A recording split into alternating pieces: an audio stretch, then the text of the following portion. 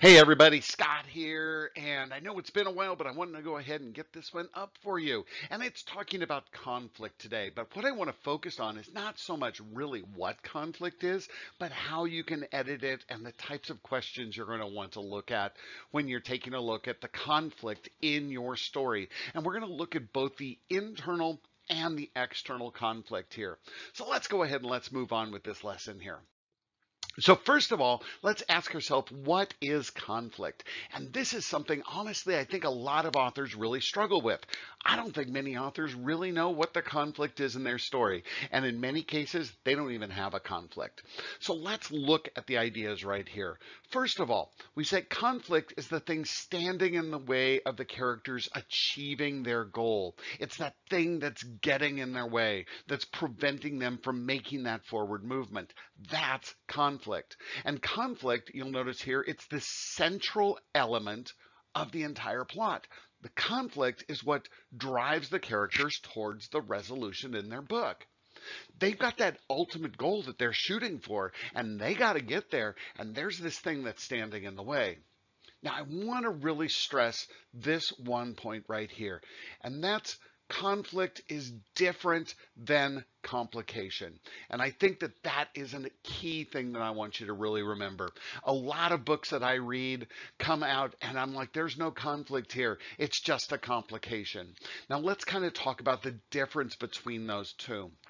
A complication, the easiest way to think about this one is that we go back to all those wonderful sitcoms when we sit there and we waste our time watching. And okay, it's a guilty pleasures, but we sit there and we watch these things week after week. And I think a good example of this one would be that single conflict or complication we always see driving those, where somebody comes in and overhears that conversation. Maybe the husband walks into a room and hears the wife talking about hearing words like baby, OBGYN, looking forward to this, wow, things are going to grow. And they hear that, and immediately their brain is going, oh my gosh, we're going to have a baby. And their whole complication centers around that of trying to kind of, are we going to talk about it or not, or any of those things. When in reality, that wife was talking to maybe a best friend. Maybe that was the whole issue, that there was no pregnancy.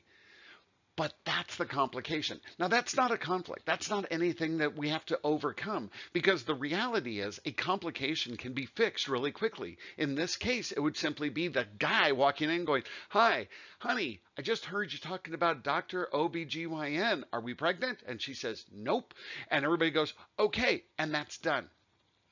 A conflict, however, is bigger. A conflict is something that people are going to have to problem solve, have to work through, have to maybe overcome personal issues just to be able to make that next step to get to that point.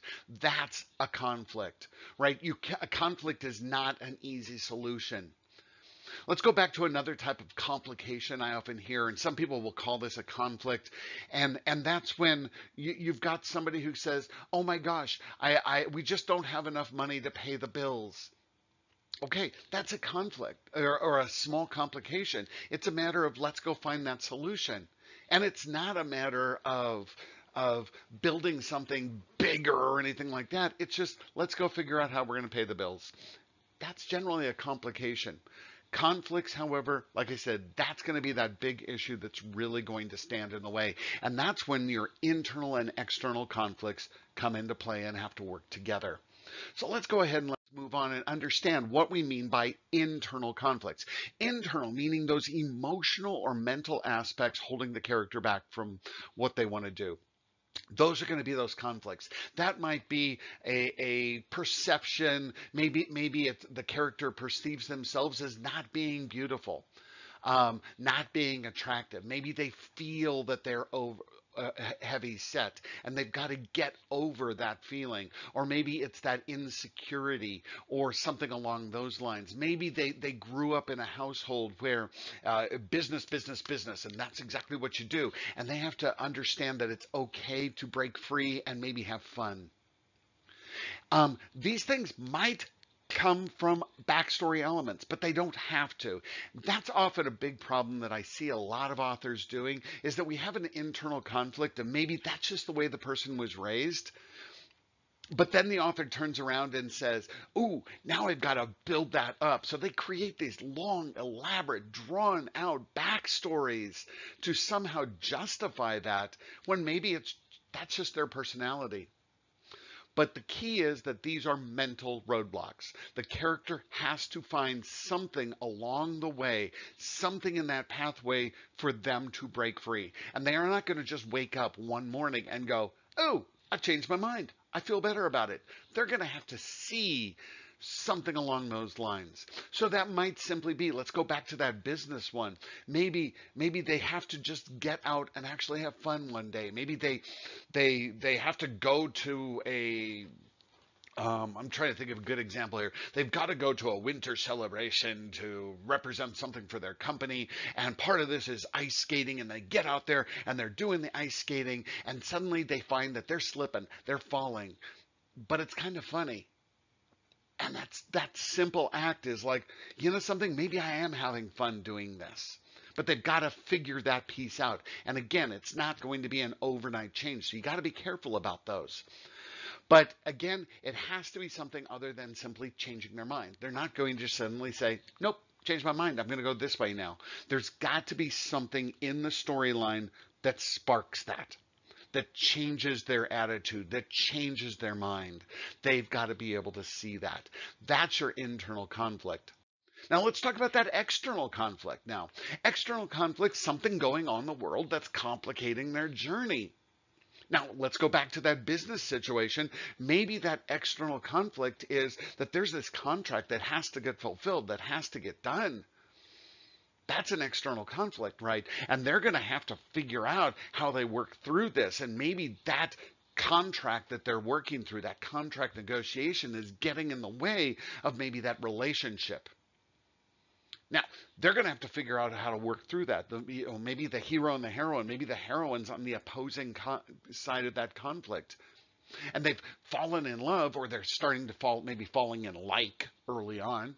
And then suddenly that relationship is building, and now they're suddenly finding, wait a minute, we're on the opposing side here. One of us is going to have to lose out. Or maybe we can't have this relationship. That's the key thing. It might be something historical that's part of your world building. I know many of my authors, my historical authors in particular, always go out when they get ready to write a story, they find that historical conflict to build their story around. If you really think about historical fiction, that's what historical fiction is. We build it around a historical event and put historical characters into it. But the key thing is that external conflict cannot be the thing that's driving the story. And I want you to be clear on this. The thing that drives the story is would be the characters trying to figure out how to overcome each of these obstacles. That's what drives that story. So here's some questions to ask about your conflicts. And I want you to really think about that for all of your books. I want you to ask yourself, first of all, is that conflict that you're looking at, is it truthfully believable? Or have you just created this fantastical conflict just to make something really big? But the reality is it's not believable. It's got to be something that really, real everyday people are going to be facing. I want you to also ask yourself, is this even a conflict that they can even overcome? Because it might not be.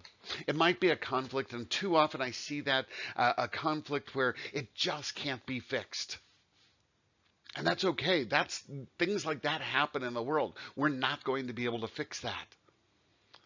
But we can't build a story out of somehow mysteriously finding a way to overcome that conflict if it really can't be overcome.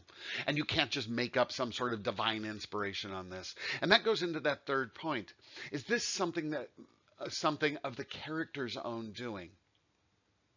And that goes back, that's something that really, it always bugs me when I read a story that there's this huge conflict, but it's like, something, you want me to respect your character, but if your character is the one who put themselves into that conflict, that's a little weak. Right? So you have to ask yourself, is this a conflict that they put themselves into? And if it is, then that's a matter, then now we have to get to that internal conflict that they're going to have to fix the internal part before they change the other one. I want you to also ask yourself when it comes to conflict, is there what we call a dark moment? And that dark moment is really that moment when those characters are going to have to make a decision. And it's not going to come out good either way. So we go back to that business one, right? That they're on opposing sides, and that the hero and the heroine are on opposing sides of that contract negotiation, and they can't work together. But if they're in a relationship together, then somehow that's going to prevent the contract from going through. So you're going to have to figure out that dark moment. How are they going to overcome that? And it can't be, again, divine inspiration. I'm always frustrated when I see, divine inspiration suddenly popping in, or not divine intervention, not inspiration, divine intervention when suddenly everything is falling apart. And then mysteriously they find out that their great uncle left them an inheritance of everything that they were looking for. And that's a real weak way to get through that conflict because, something, we wanted to watch the characters overcome this, not suddenly find out, oh, that money was there all along. Oh, that's weak. I want you to also ask yourself, if that conflict is just sort of there, how much can you raise those stakes to really push it to that point that it looks like it's not going to be easy to overcome. A lot of times conflicts really just are, like I said, they're complications more than anything else. So we take that complication, how can we amp that complication up to the point that it really is a conflict? And then we look at this last one. Are the conflicts of the main characters working against each other negatively? And that's where you want to look at those internal and external conflicts. Because in reality, that character's internal conflict might be something that that their internal conflict is really just not going to work here. So if that makes any sense, it suddenly came out of my mouth and didn't sound quite right. But the real question is, are these conflicts working in a way that's not going to advance the plot? That's going to be the key thing. So as you think about your conflicts in your books, I want you to always be asking yourself these deep questions. It's not just sort of an event that happens in your story. And I want you to be clear on that. Conflicts are not just another scene that shows up. Conflicts are part of the big picture. So hopefully that helps you out. As always, I want you to understand, please, if you like this, make sure that you give me a thumbs up and you like this. Make sure you subscribe to the channel so when I get these things posted, we're going to hopefully see a few more of these coming up shortly. But when I start posting those, you'll see those. Remember, if you do subscribe to this, once we hit our 1,000th subscriber, and I know it's a way out there, but when we hit that 1,000th subscriber, I am going to make sure that we give this, give a 6-month mentorship to somebody out there. So make sure that you have the opportunity to do so, to subscribe to this. Remember also that you can follow me on social media. I'm on Twitter, I'm on Instagram, I'm on Facebook, the agency is, so make sure you check out there. If you want to submit to me, please remember, if you're going to submit, go back and review the website. Make sure that you follow those guidelines. Make sure that it's actually something that I want. And also, if you are working with a writing chapter or a professional writing organization and you'd like me to come and speak to your group or do something virtually, please just reach out and ask, and I'm always here for you. Remember what Ray Bradbury says, you only fail if you stop writing, so please don't stop writing. I will see you next time when we post something new. Talk to you soon. Bye-bye.